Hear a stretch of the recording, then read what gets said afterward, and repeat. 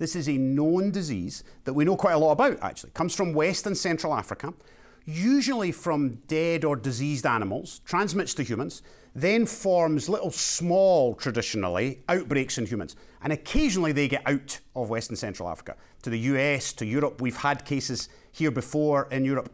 And usually, if you interrupt the chains of transmission, remember that? Remember track and trace, and remember all those things? Contact tracing.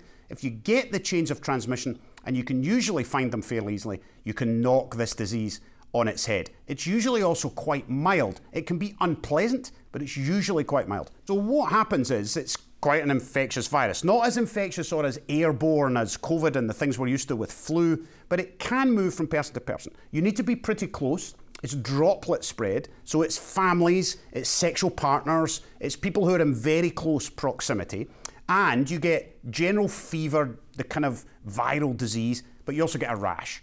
So if that happens, or if you're concerned, you should contact a health professional.